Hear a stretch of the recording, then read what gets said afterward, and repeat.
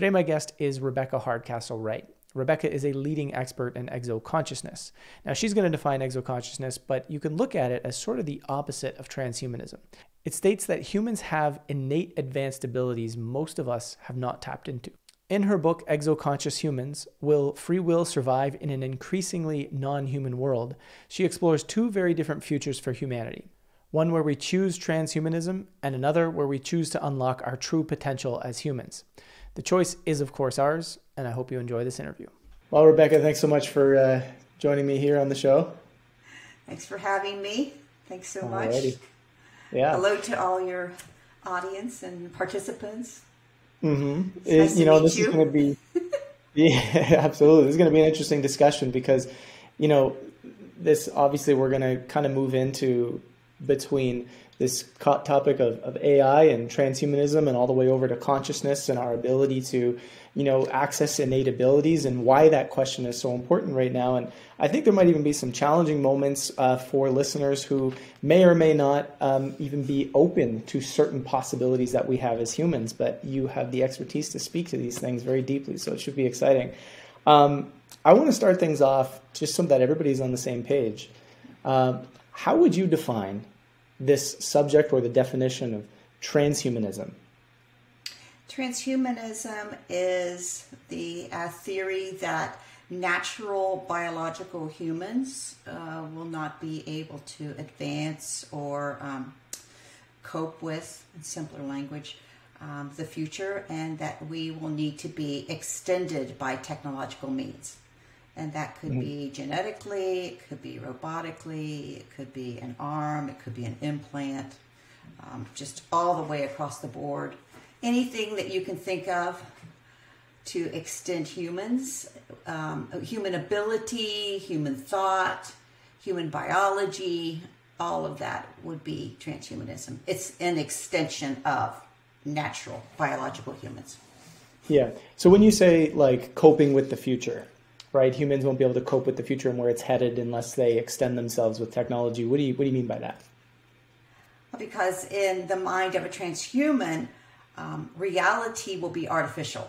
So humans as what I call natural conscious humans would not be able to fully be engaged in an artificial consciousness, in an artificial reality. Right. And that may be true. That may be true. Yeah, absolutely. I mean, it seems like our world right now is increasingly, the topic of AI has become, discussed at length. And it seems like in general, humans are being faced with this question of, and I see this coming up all the time, this stuff that AI is creating, whether it's writing, whether it's art, whatever it might be, can we sense and feel that it's not of a human, right? That it's not coming of a human, it's coming out of an AI. And I'd love to kind of get your take on that as we get into this discussion of what I'd love for you to define too, which is what an exoconscious human is.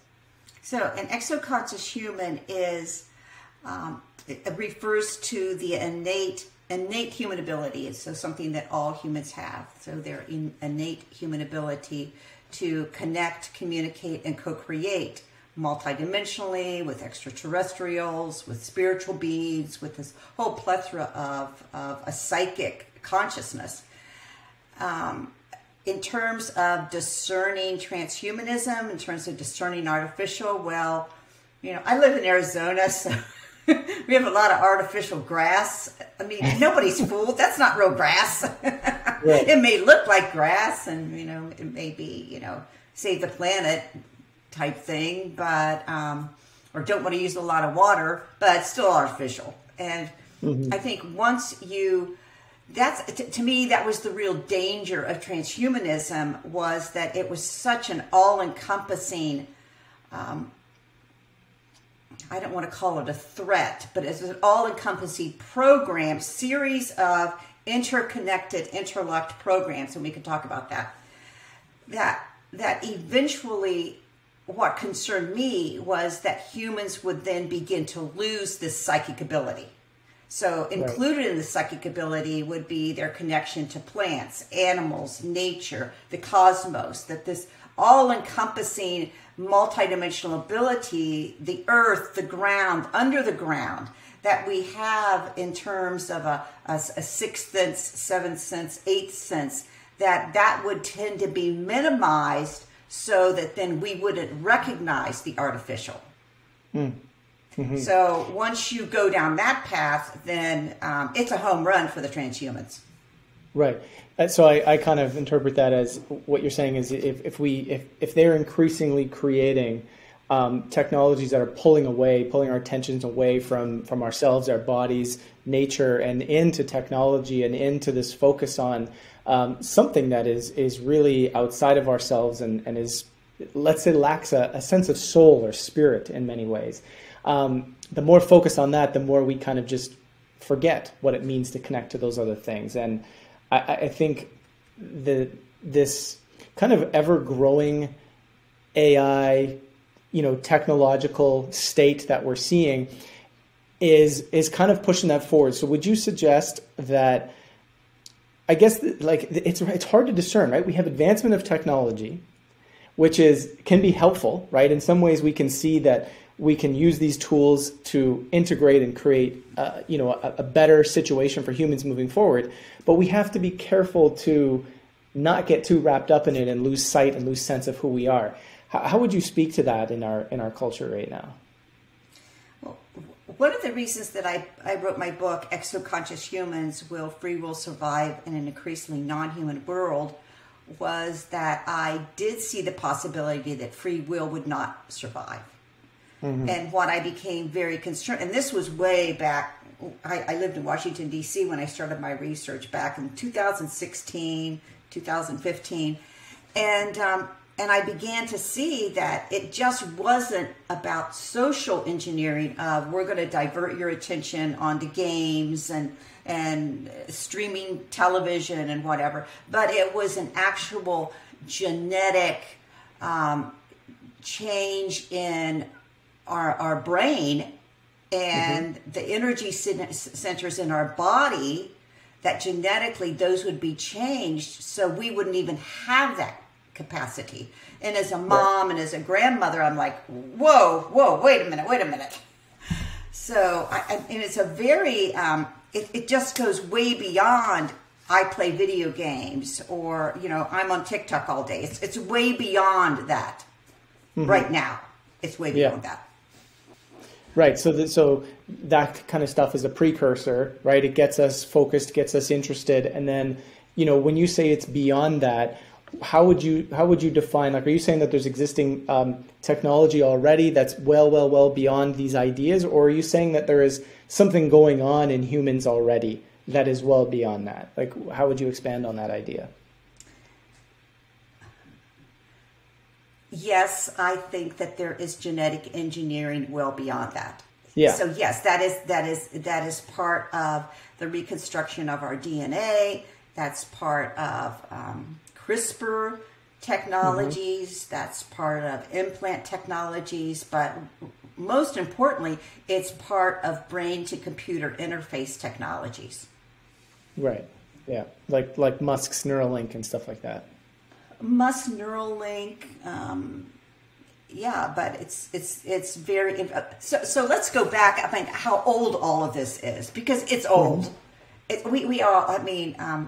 We like to think, Open AI, Chat GPT just came. Well, no, that's like mm-hmm. 10 or 15 years old, mm-hmm. and yet the history of it was denied us. And I write about it in my book what the history of Chat GPT is. It's the major news services and the Reuters and the press that were writing, sending all of this data into the news so that they could, quote, write their news copy about it. Well, they weren't writing a news copy; they were copying. That's just old stuff. They've refined that technology, and it's the same thing with this genetic.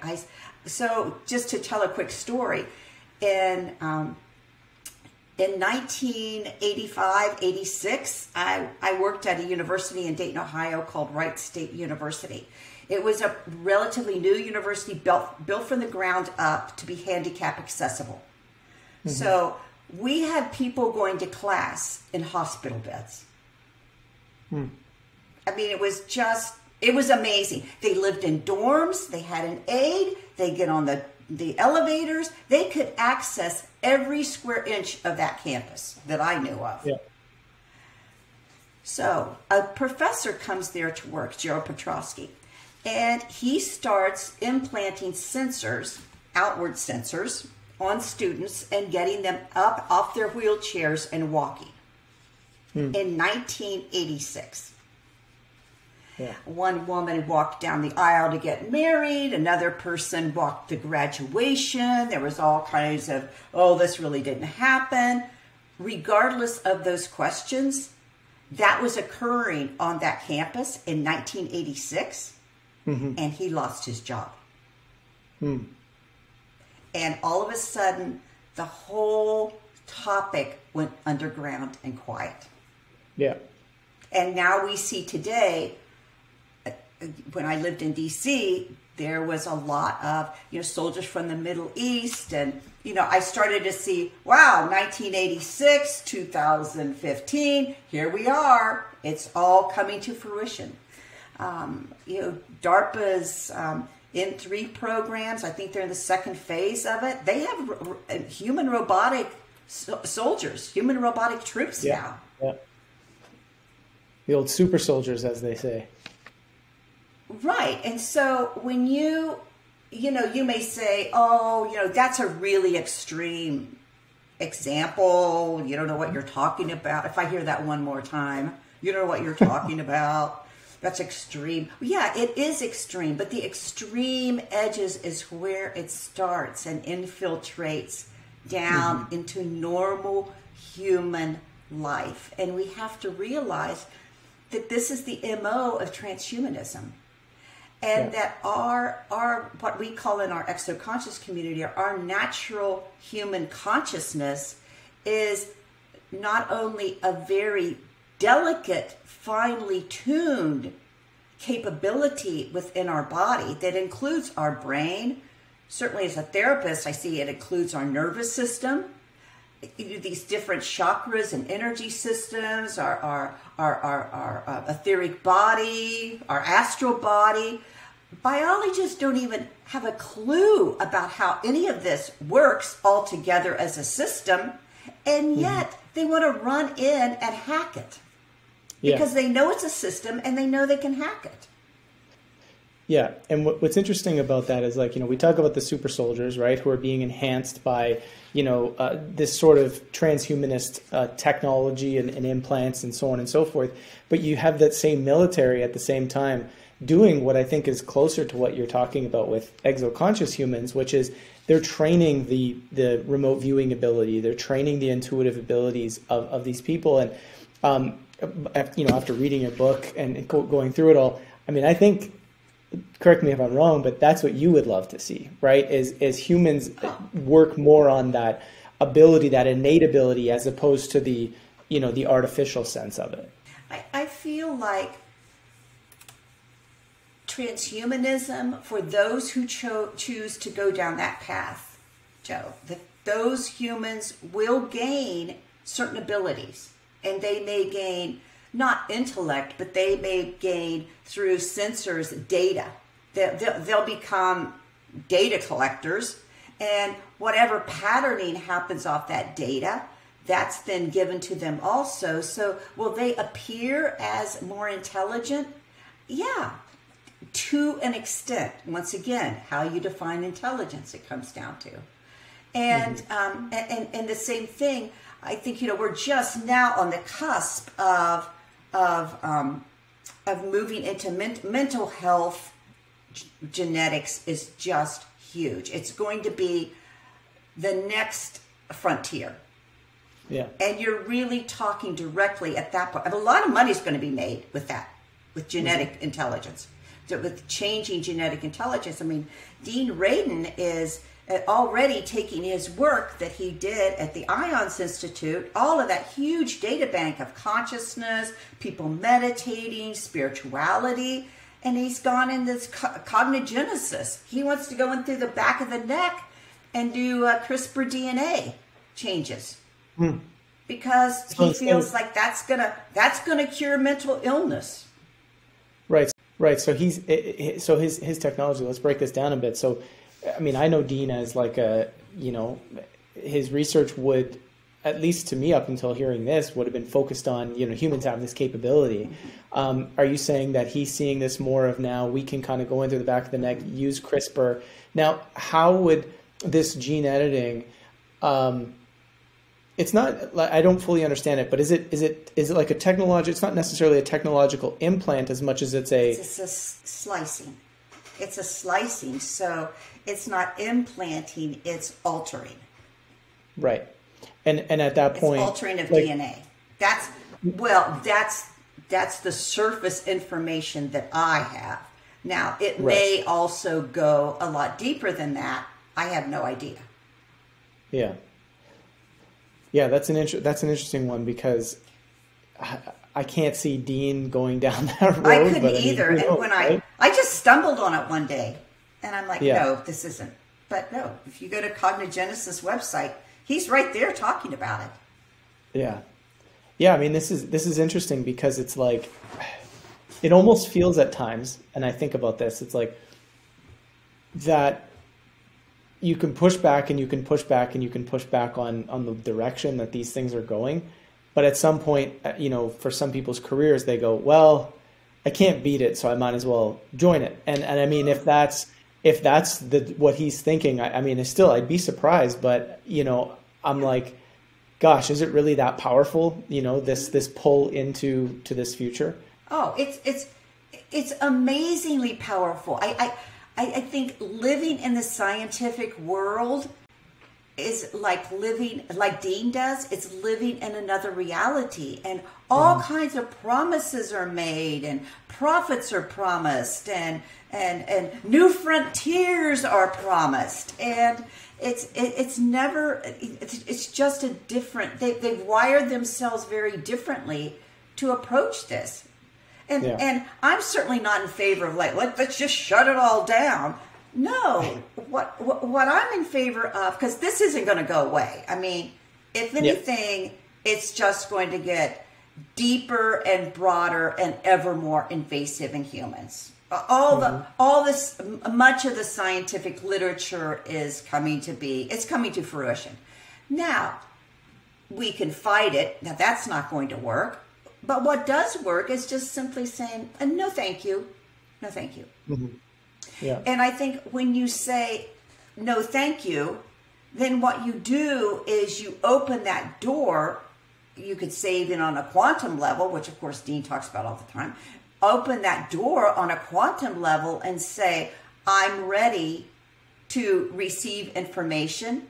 I'm ready to receive opportunities and work with communities that are going to bring even more healthy, sane technologies and ways of being human into life. I was just going to say, having worked with Edgar Mitchell for 6 years in Washington, D.C., I know how he felt about ions, about Institute for Noetic Sciences, about the ins and outs that had gone through there. And, I often just think about, gee, Edgar, who's passed away.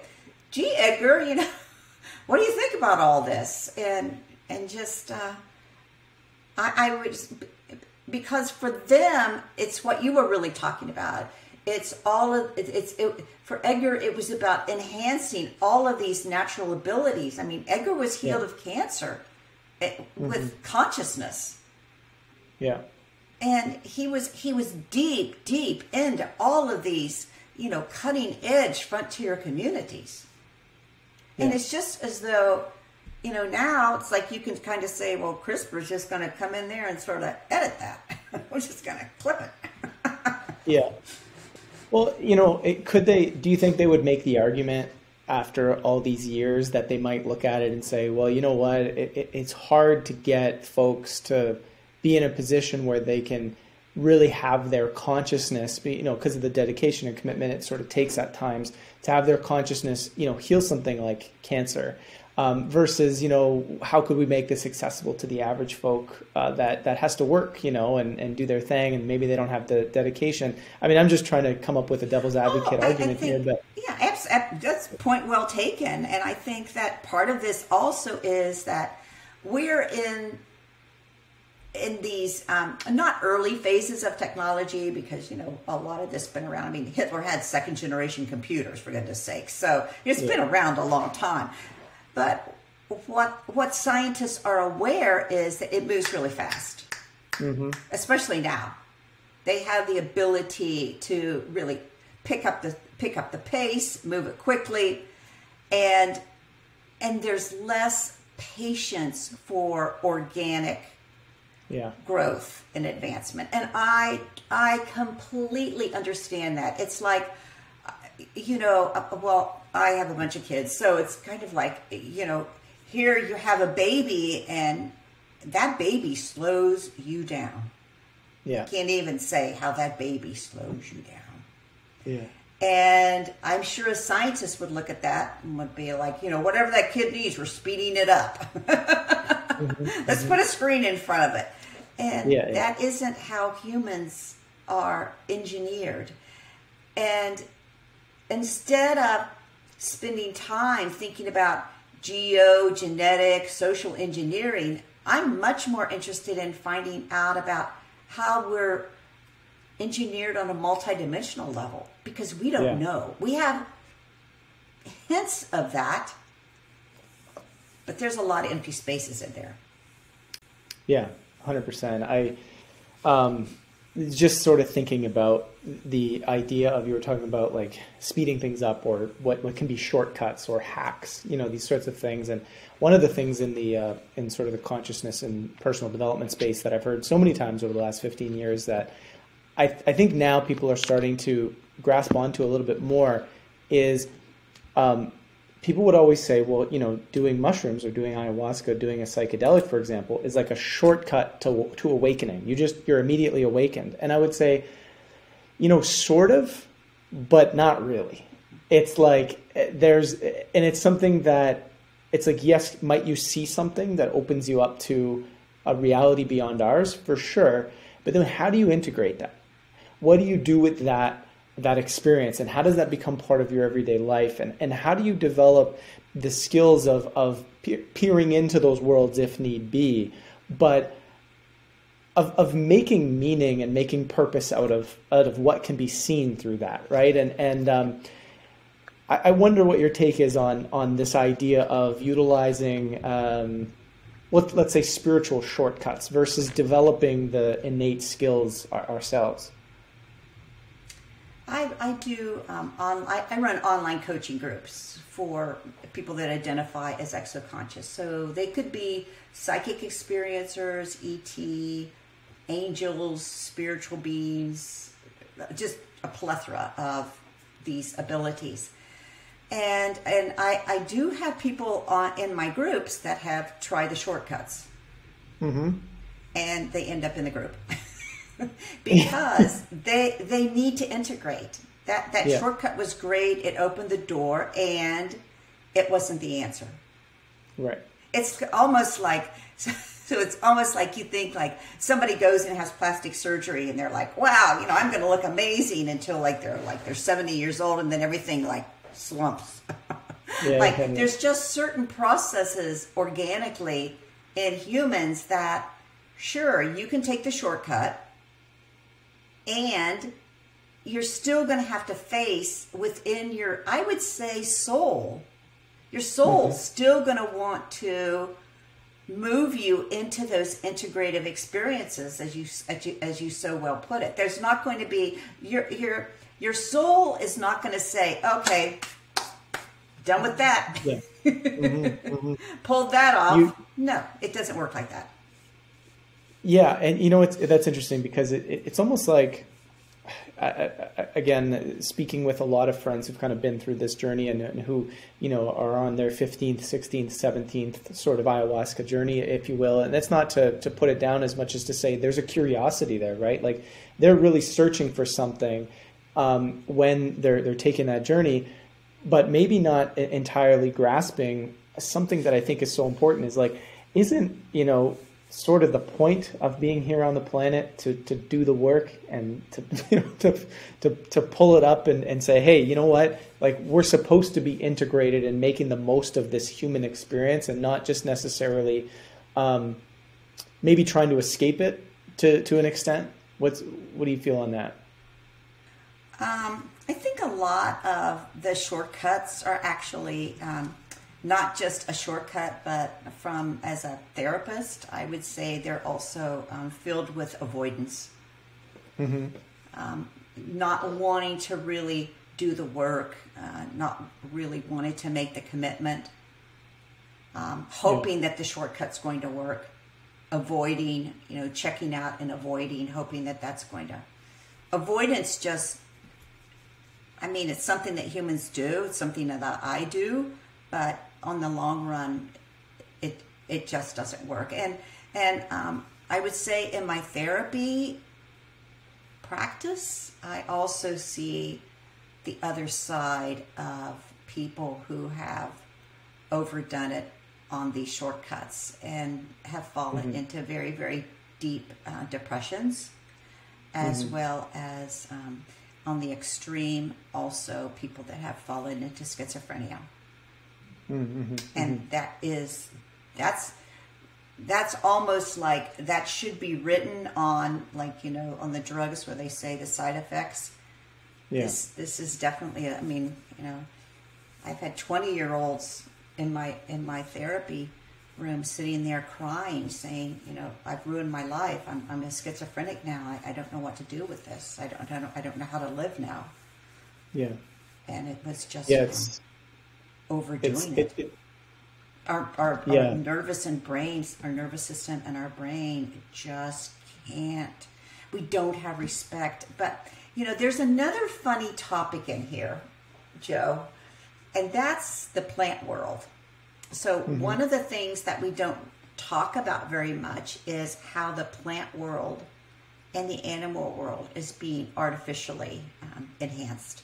And that's happening very rapidly. The old biological classifications that we learned in school are no longer applicable. In the 1970s, a group of biologists met in this really beautiful setting in Northern California and decided at that time that they would begin to alter and reclassify everything in nature.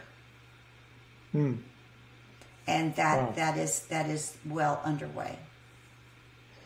So when you say alter and reclassify, are we talking about sort of like how cannabis, for example, is being engineered in ways or hybridized in ways to produce greater THC, and the plant profile is not quite the same? That's one example. GMO foods, certainly, but that goes back to World War II, World War I. Yeah. Certainly that, but also there's a massive movement to identify all of plant and animal life and put it onto a database, and which will also give it an automatic access to change. So kind of goes back. Humans are looked at the same way by transhumans. So we have a sentient world simulation out of Purdue University, which has been going on, 10, 12 years now. It's well down the path of building an avatar for every human on the face of the earth. They probably have accomplished that. It's very difficult to get information from it, but then it's similar to what's happening in the plant and animal world. So once you have someone chipped, identified, then you can easily go in and begin to manipulate their genetics, their being, their human composition. So let's break this down a little bit, because this is fascinating. I remember this. I believe you talked about this in your book too, where it's like there's through all the surveillance or all the data collection, all these different things that are going on, a database would store, let's say, our image and our likeness plus all of the characteristics it can derived from that. And then this is the part that I'd love clarity on. Are you then saying that some sort of chip or some sort of, the DARPA dust, for example, could be entered into that human, passing back signals, or I should say a connection to that database, whereby, so not only could it monitor, you're saying it could then also update aspects of the physicality. Absolutely, yeah. So Right. Once again, and we all have to keep in mind every time we talk or think about transhumanism is that it's an interlocking trinity. And all three pieces of the trinity are moving together to work together. So it's genetic engineering, it's geoengineering, like you say, chemtrails, HARP, all of that, and it's social engineering, which is brain. So all of that, all three of those possibilities are woven into every project.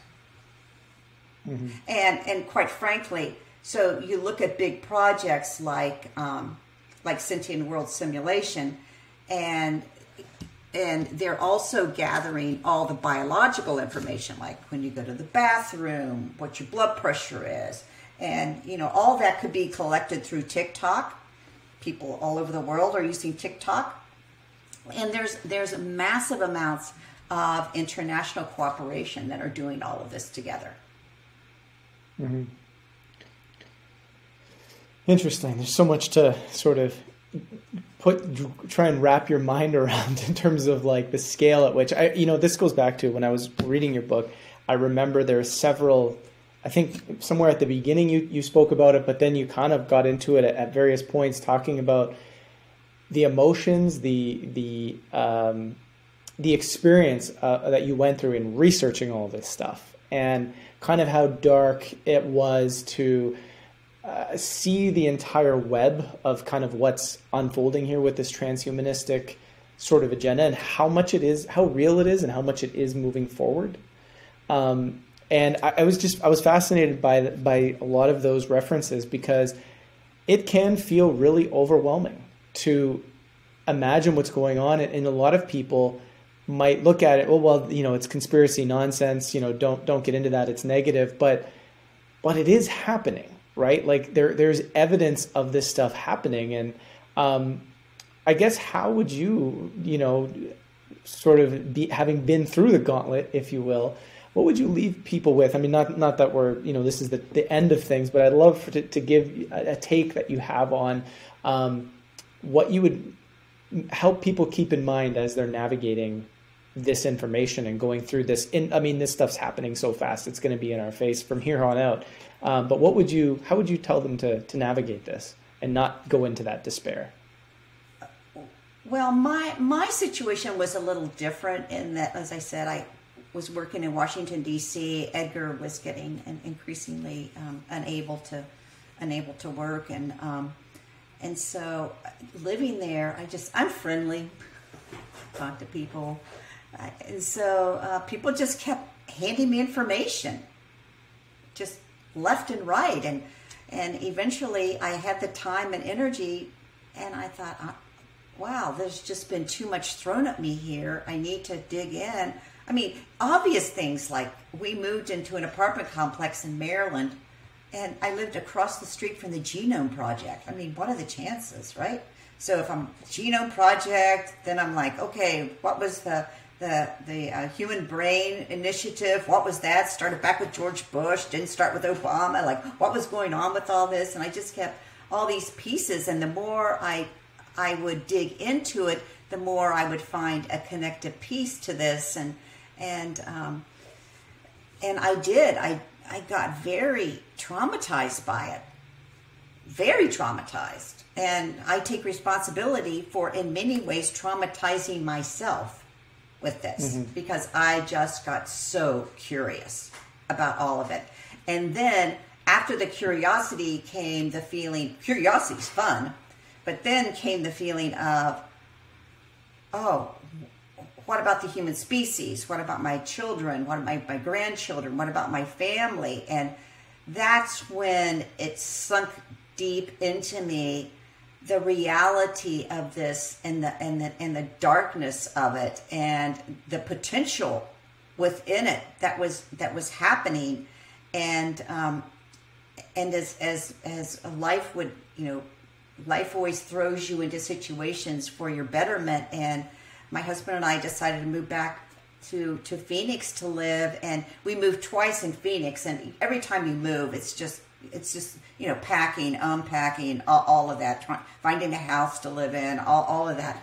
And in those two moves, I just really, and I have children back here also. I also have children in Washington, D.C., but you just begin to shift. And I just began that probably a year-long slow integration of all of this information.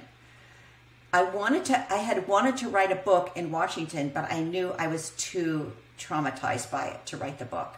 So by the time I got to Phoenix and got moved into where we live now, to our home, then I settled down. My nervous system calmed down, and I thought, okay, I'm going to be okay to do this research, and I could actually write the book. And then, ironically, the publisher was so intuitive. He's like, Rebecca, I'll publish your book, but nobody's going to read it for 3 years. Mm-hmm. Oh, he was right. People are really just now believing everything that I put in that book. I mean, even my family members, I had to quit talking about it because it was like, Mom, really? Yeah. There's going to be a vaccine passport, really? I'm like, Yeah, I mean, like there's so many references to I think technologies and stuff that I would say that if you have been like a really in-depth researcher into this cutting edge stuff, as you have, that's how you would know about this. But the average person is kind of only ever seeing the VR stuff and the sort of the pop culture-y advancements of technology, not realizing like DARPA had a vaccine, years and years and years ago that they could upgrade the immune protection non-locally, right? So it's like, this stuff has been around forever. So when quote unquote conspiracy theories arose, asking the question, hey, is there potentially something in these mRNA shots? That wasn't like unfathomably unrealistic to question. It was like, you should be asking that question. Should be asking that. And that's part of, so we also have to realize that the traumatic response is also socially engineered. So right. It's engineered for us to not be, it's just like the whole UFO field. And fortunately, I've been in the UFO field all of my professional life, so I was used to this. I was used to mind control, social engineering. But the deliberate deprivation, I would say, it's deprivation, the deliberate deprivation on all levels, intellectually, emotionally, psychologically, of allowing humans public access to what's going on. Yeah. Engineers overwhelm. And when you engineer overwhelm, we go right back to what we were talking about before. People just become avoidant. I'm not going to think about that. I'm not going to live my life about that. It's got nothing to do with me. And I do go into my book a lot about Tavistock, Macy conferences. Those psychologists laid the groundwork for this social manipulation that we are living through, and will never take responsibility, ever. Yeah. There's a power to keeping. If you wanted to exert this power, there's a power to keeping humans in a state of survival, in a state of fear, in a state of panic. And one of the themes that's coming up, here in this conversation, when I think about your book, when I think about even this subject of chemtrails, geoengineering, that kind of thing, and how there was so much gaslighting about the questions. I mean, don't get me wrong, there was stories within the story of geoengineering chemtrails that are debunkable, and they're not great research. But then there's stuff that it's like, well, hold on a second, there is something happening, and you can't just deny it, right? And there's the story of how all of these discussions, all of the things like you wrote in your book that have now come to pass, that people are now paying attention to, it leads to this, like, we tend as humans to like to pretend like something isn't really legitimate for a really long time, and then allow it to become legitimate, and then like overnight, okay, this is legitimate now. But instead of listening to the folks that have been looking at this for years, we're still going to look at the mainstream perspective on this. And this is happening with UFOs right now. And, you know, you have this, you know, in the last 4 days, you have all these unidentified objects being shot down. Now, I know some of them, for example, was a balloon, a sort of quote unquote surveillance or weather balloon or data balloon, whatever you want to call it. It's all speculation at this point. But, you know, we're still, for the most part, looking to the mainstream to tell us what's going on. And I'm troubled by this. They control. I had a colleague of mine. He's since passed away. Lovely man, and he'd done some work with the World Economic Forum, and I said to him, I said, Lawrence, how'd they pull this off? And he said they owned every media corporation. Yeah. Once you own the media corporations, you own the narrative. You own the information funnel. I bought a 1934 dictionary, and each volume is like 3 or 4 inches thick, and there's 3 volumes. If you would go to Barnes and Noble or a bookstore and buy a dictionary today, like, where did the words go? Talk about editing. That's a perfect example. That's making it crisper of the human vocabulary. We're just going to slice some of it. Yeah. And so what I like is what Alana Freeland says, and I'm in total agreement with it, is that each citizen, if they are to be a citizen, has to become a scientist. And they have to become proficient in all of this. Yeah. And I think that, as I mentioned, I guess I can also say this. I had a conversation with Carol Rosen the other day. She's a good friend of mine, and we were talking about just what you mentioned, that here we are with the narrative of these quote unidentified objects are suddenly UFOs, and I think I agree with you that a lot of the voices that should be heard are not being heard. And also that the narrative is coming out now because of the proliferation of space weapons. Yeah. I think that's behind all of this, that we will soon be in shock and awe, as they said in the Middle East, but beyond shock and awe by the space weapons that we will witness now in our lifetime. And Carol and C.B. Scott Jones and Edgar Mitchell. That's the thing people don't realize about Edgar. Edgar was an avowed pacifist. Sure, when he was a young man, he was a Navy pilot and a hotshot test fighter pilot and all this sort of thing. But deep in his heart, and for years, Edgar professed being a pacifist. Yeah. And I often think, I look at these headlines, I look at my Twitter feed in the morning, and, Elon Musk is, ha, ha, ha, some of my friends are going to pay a visit. Well, if anyone is hooked up to space weapons, it's Elon Musk. It's this whole narrative is just to introduce the shock and awe of space weapons. Yeah. And we are at, I think in many ways, we are at a Atlantean moment with these space weapons. Yeah. And, weapons are becoming too powerful for us to steward them. Yeah, and another colleague, Joseph Farrell, he writes about the cosmic wars and how the cosmic wars were a reality. And I think that space weapons will become a cosmic war. Yeah. Yeah.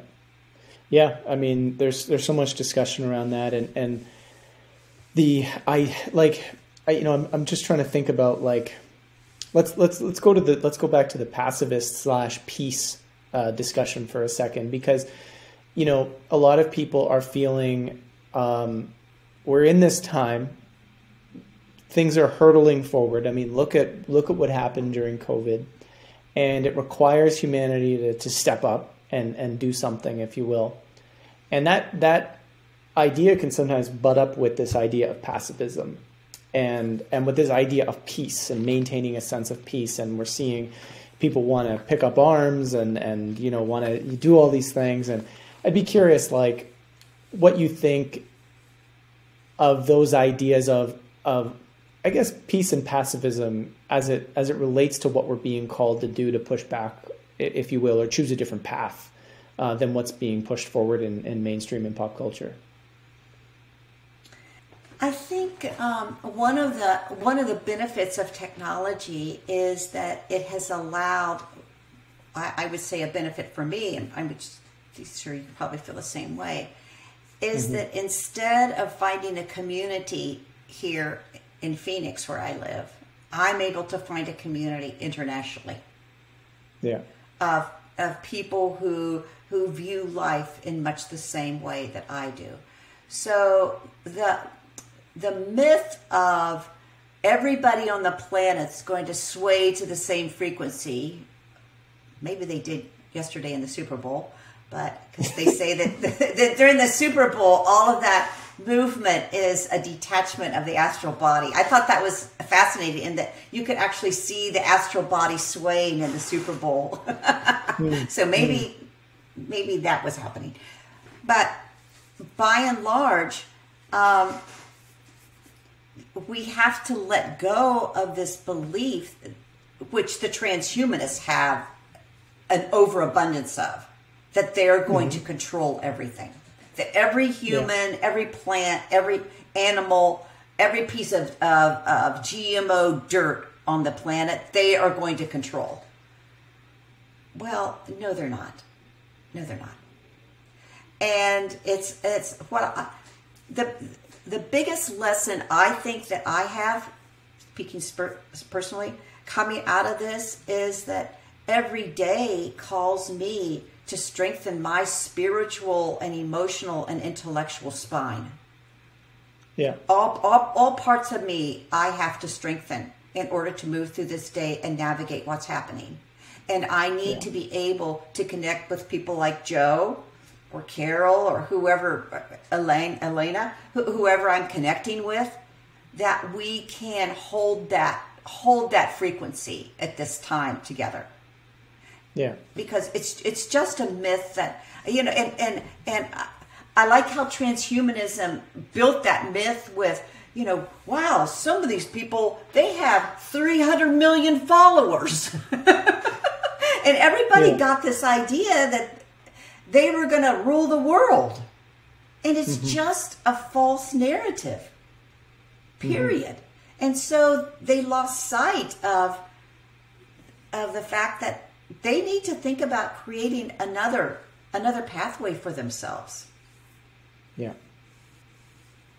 Yeah, I think the idea of, you said it earlier too, with the idea of people needing to become sort of a scientist to some extent, the everyday citizen.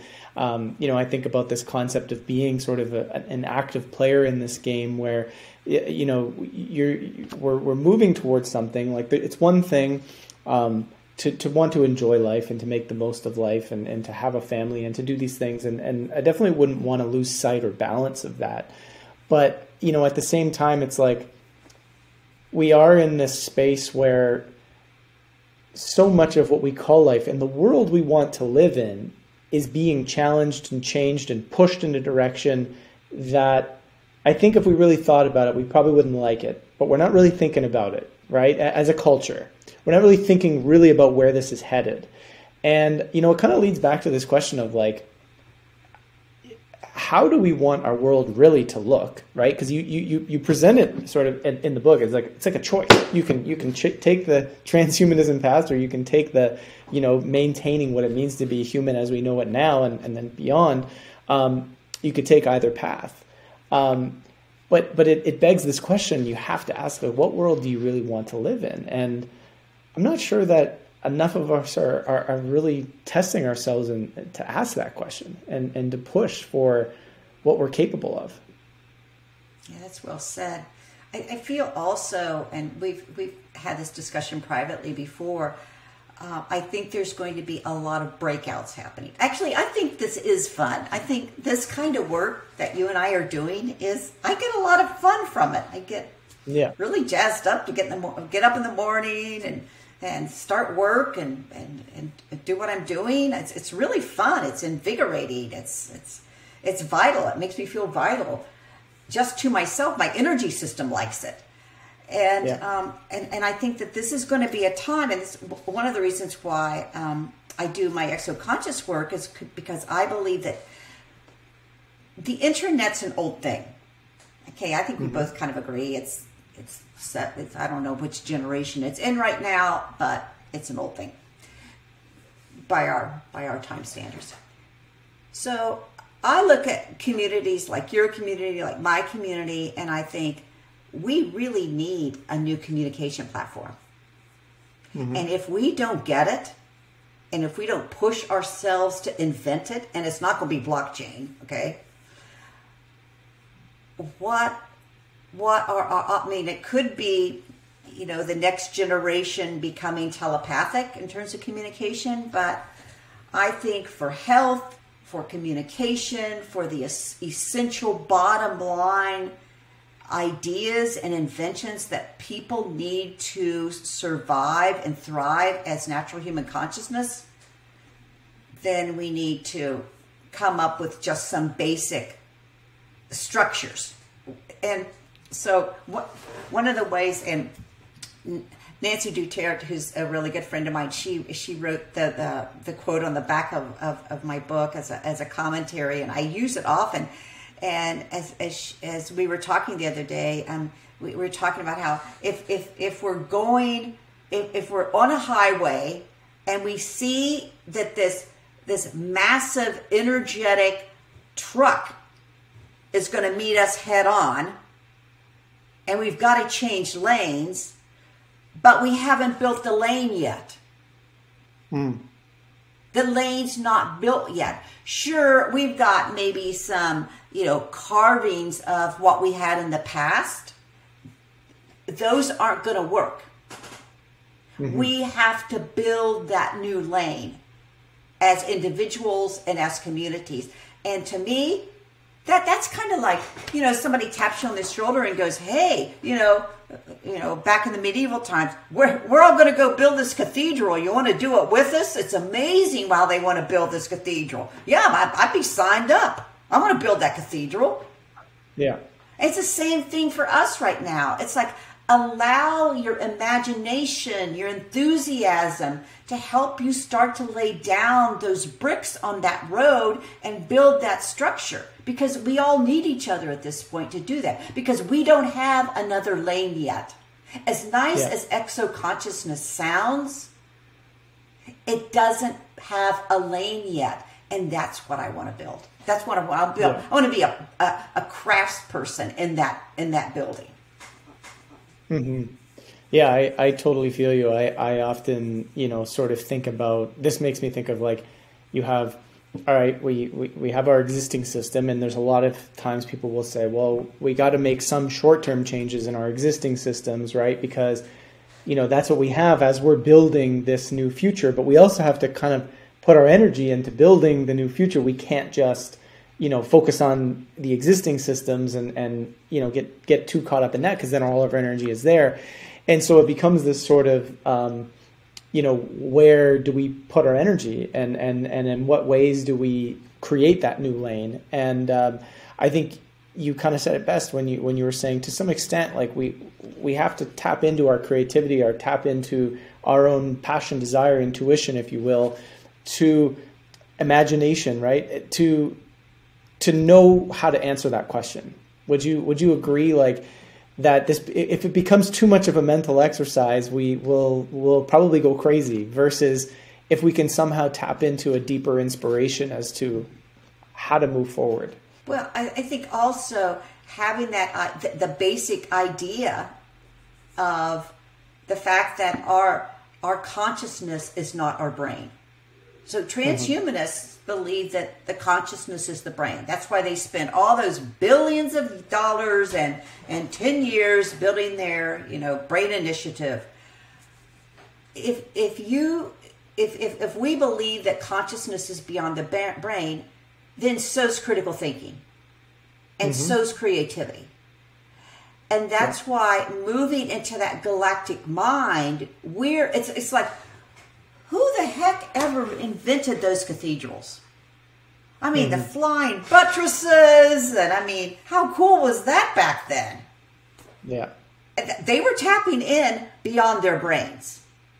And so it's not just, and that sounds kind of Pollyanna a little bit, until you get in a community that other people who trust the fact that this information is coming into them and needs to be put to use. Yeah. Yeah, and interestingly, I think you referenced this earlier, the old Beyond UFOs here.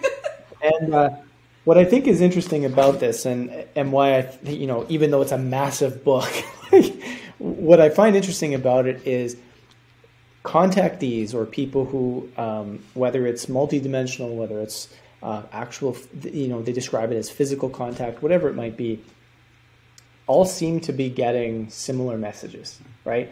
And those messages, usually have to do with what might be coming, or what inspiration might need to be, seeded to create this new world. But there's a lot of similar messaging from thousands of people that have been studied that points to this need to get in touch in this way, to expand our humanness beyond just the material and into the non-material. And I wanted to bring this up mainly because I find, like, one of the challenges when we're talking about all of this stuff is people just don't believe that contact experiences or multidimensional experiences are real, or that there's been any rigor behind studying it.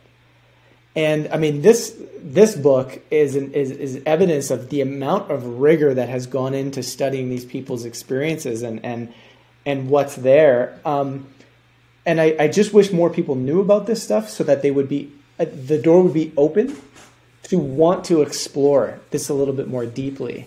I'm curious what you would say, as a person who, I think you contributed to this book. You're a contactee yourself. Like, how the layperson who has not explored, whether it's ET contact or consciousness or whatever, how would you open the door for them to become interested in this topic? Oh, just before I answer, I just want to say that I uploaded that chapter that I wrote in Beyond UFOs and all of much of my writing to academia.edu. So that's all free. People could go on and read the papers and have free access just under my name. A couple things that have happened working in this exoconscious coaching that I've been doing. And that's that. So I have I have somewhat of a structure. So I put forth the structure, and then everybody just talks. It's just about them talking and kind of finding their way together as this group of people who've joined once a week. Inevitably, someone will show up and say, "Well, I got the questions this week, and I have nothing to say. I haven't had any experiences like that, and I have nothing to say." And by a half hour even, they're like, "Okay, I'm ready. I'm ready to share. Something just came to my mind." We don't have the context to be able to put it together, number one, which is I'm trying to build. And we're also putting the Exoconscious coaching up on our television show, which is called Exoconscious Humans Television. And we're going to move people through this 16 progressions, and I'm going to have an ebook that goes along with it. So if you can't join a group, on Zoom, then maybe you can do it by yourself and write your answers and collect your thoughts like that. Another issue is, so I have a master's in philosophical theology, and I became acutely aware of the fact that in mainstream religions, and I did a lot of ecumenical work, that in mainstream religions across the board, ecumenically, you are not encouraged to talk about any of this. Ever. And so religion, Edgar liked to say, 400 years ago, science and consciousness split. And religion was given consciousness, and science was given all the other topics. And Edgar never said this, but I would add to that. So what did religion do with it? What did they do with all those years, those centuries that they were in control of consciousness? Just mind control people with ritual? Was there any collaboration with science, or was it just this don't allow humans to know who they are, is what it comes down to. And so saying that you can't relate or that you haven't had any experiences like this, I would say, of course you have, but you haven't learned the context in order to believe them or see them or to understand them or to integrate them. Because for many people, so I'm a childhood contactee.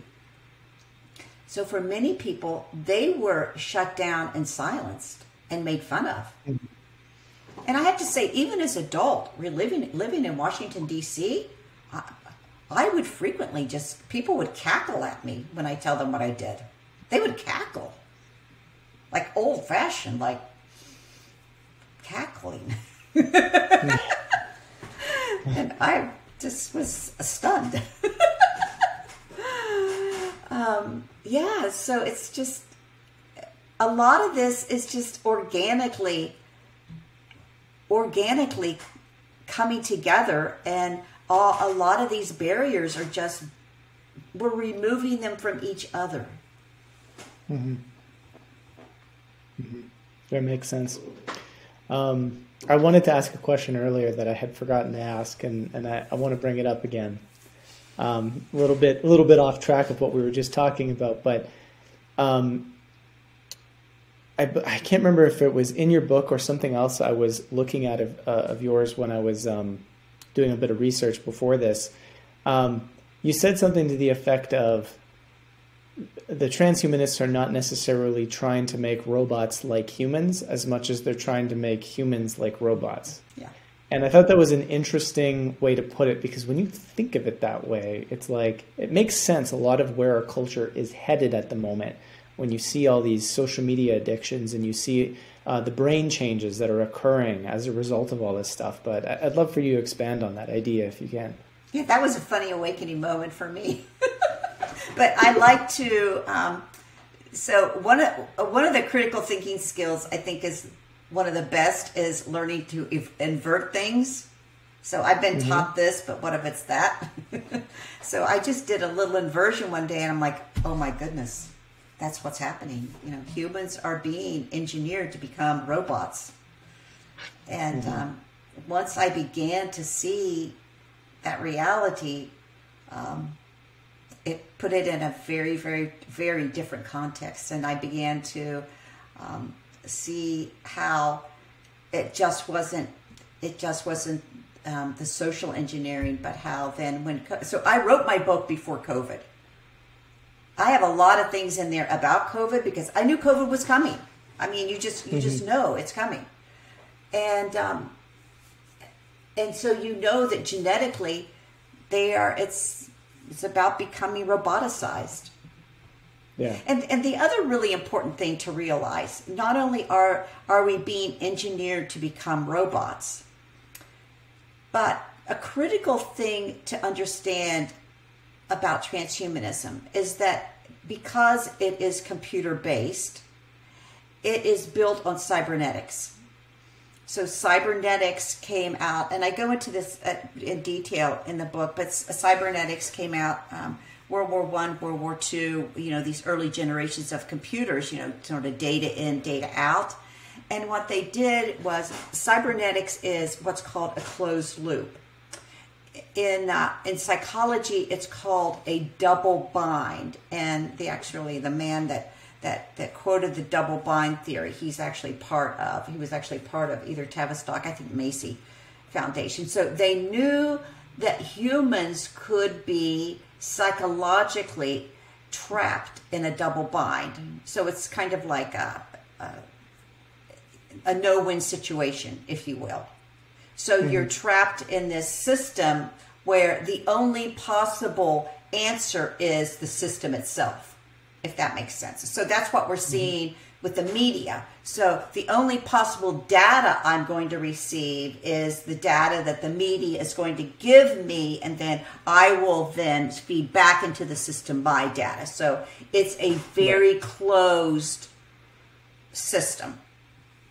And so in my therapy, I kind of thought, I kind of patched together these different professions, but I was so glad that I was a therapist, because I would begin to see people coming to see me that had double binds. And they didn't have double binds at all. They just believed they did.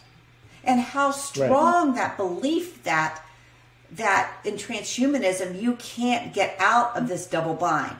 You can't get out of this closed cyber system that you're in. Right. And people will just want to live in it.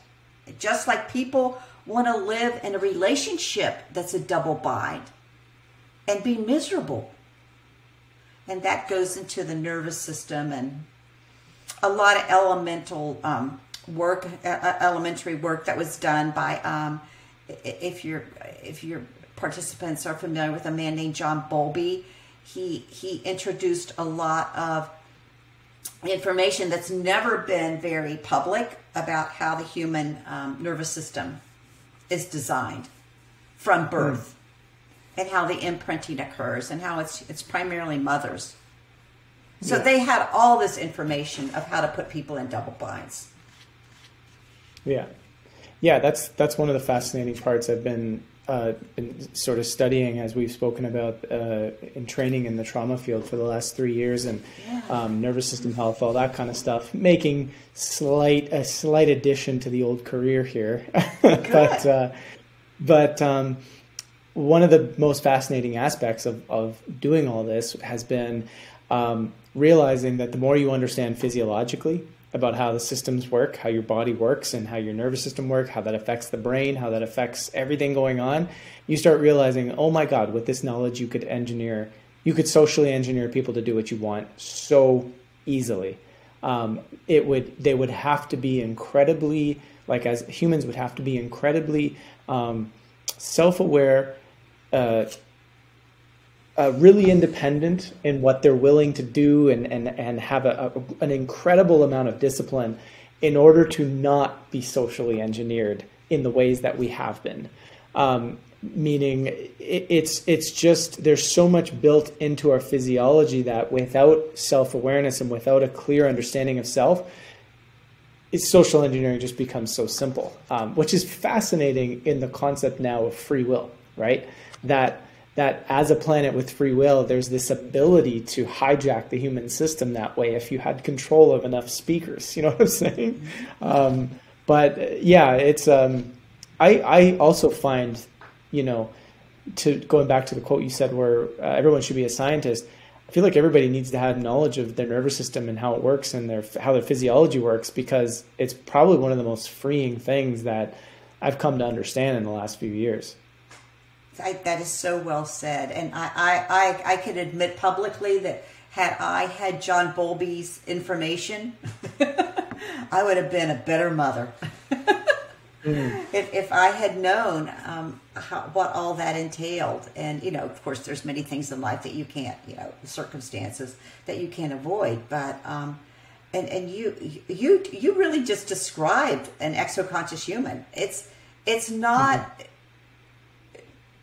not going to be a coast It's going to be an everyday, the amount, or not the amount, the degree to which humans are aware and conscious and monitoring themselves, as you just described, on a minute-by-minute daily basis, is going to change natural human consciousness. That's going to be a major change in consciousness, because until now, we didn't really have to do that. Yes. We could coast, and there were structures in place and traditions in place. Now with them gone, kind of on a religious note, kind of reminds me of what happened with Martin Luther. So Martin Luther came, it's very similar to what's happening right now. So Martin Luther came out and said, put up the 13 Theses or whatever it was. But he said the most important one is that priesthood of all believers, that every person was a priest, everybody. Mm-hmm. And of course, that was to break down Catholicism, which it did to an extent. But it's all, so underneath all that were the German princes coming in and stealing all the money out of the Catholic Church. I mean, it was a huge steal during the Reformation, huge money steal. And it's almost as if that was like a baby step.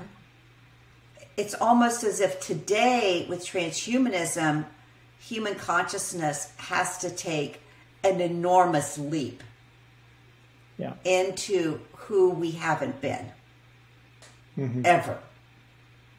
Yeah. I think what's coming to me right now is just this idea of like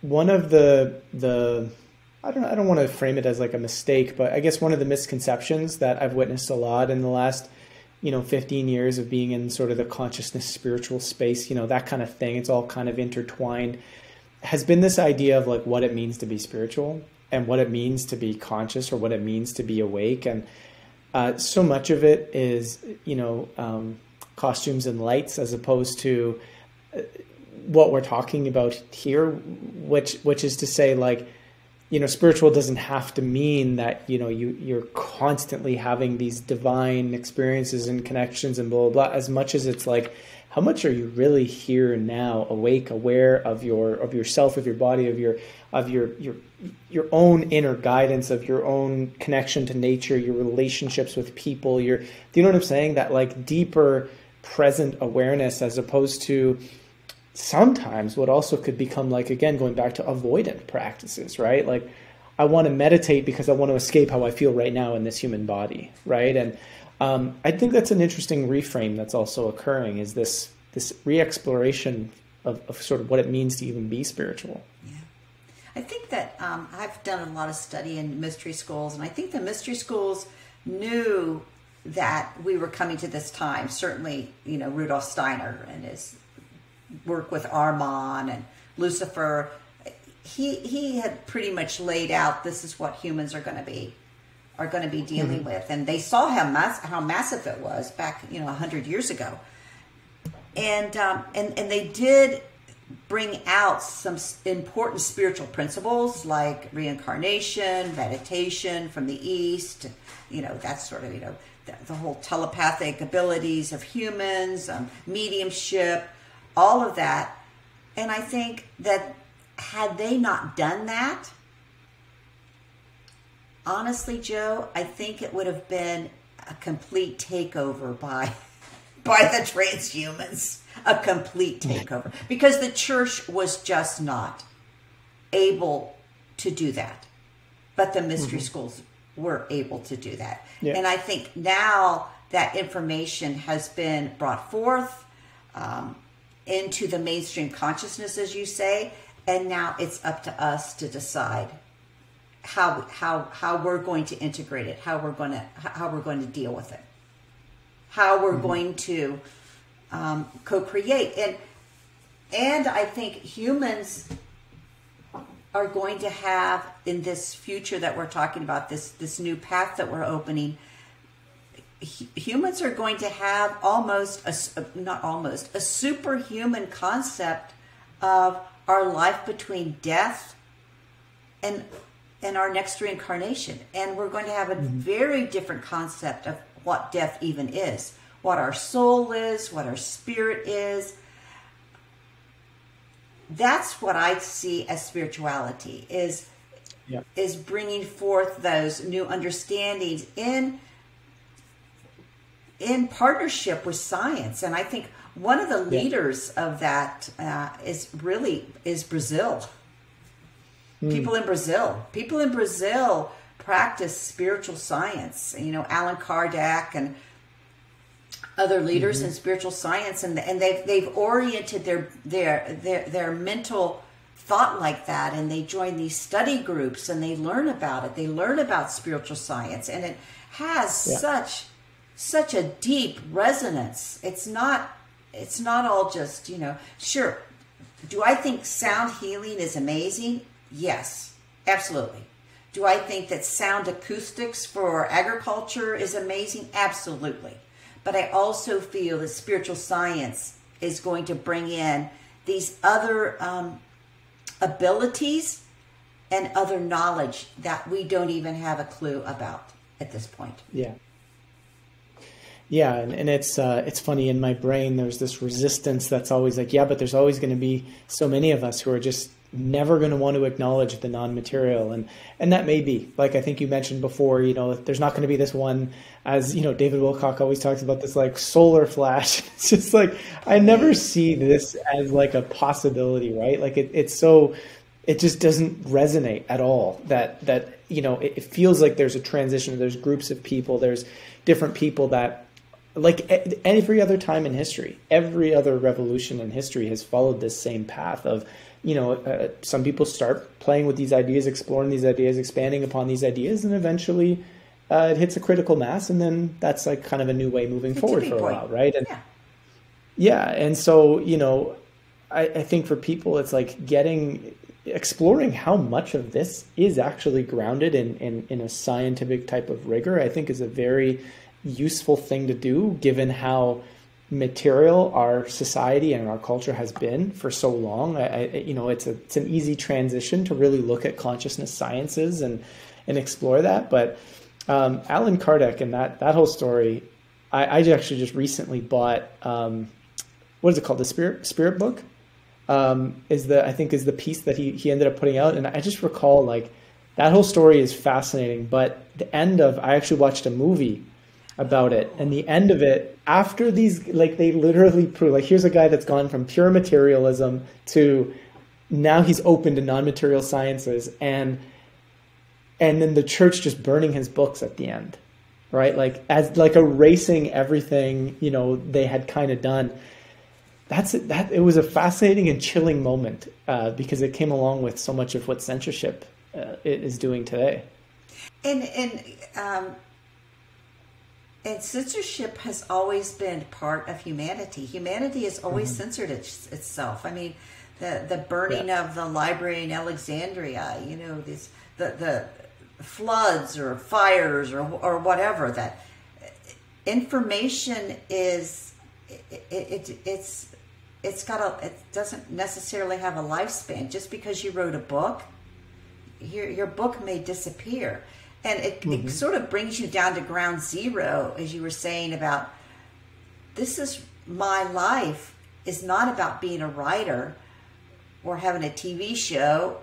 My life is really about my day-to-day soul and my spirit and my mind, and using them, and my emotions, and using them in a healthy way.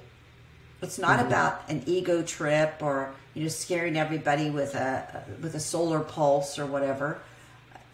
You know, is the sun changing? Yeah, absolutely. Is that affecting us? Yes, absolutely. I just ordered Robert Schrock's book on the solar influences throughout the millennia. That's just to get a better grip of it. But that's about, and once you turn inward and are caring, so we call it sovereign spiritual autonomous individuals. Exoconscious people are sovereign autonomous spiritual moral people. And once you make that commitment, as you so well said, about being aware every day of who I am, the choices I'm making, the actions that I'm partaking in or choosing, then, and I am caring for myself, micro, that just naturally moves out to the macro community and those around me in an effortless way. Absolutely. And that's well said. And, our time is pretty well up here, but, great way to end it. I really enjoyed that. Thanks for having me, Joe. Yeah. That last piece. Yeah, no, thank you for coming on. I encourage everybody, check out, I'm like, should I read it or should I show it to the camera? Exoconsciousness. Where's the best place for people to get your book if they want? Oh, it's on Amazon. Easy. Yeah. All my books are on Amazon. And we also have a Exoconscious Humans YouTube that we're interviewing some fascinating people. And next month, we're going to be starting the Exoconscious Humans progression. The people who've been in the coaching groups, talking about their contact, talking about integrating it. It's going to be exciting. Once again, moving from that inner experience and this kind of nice little egg of group coaching, moving that outer into the world to share. But thanks for having me. Absolutely.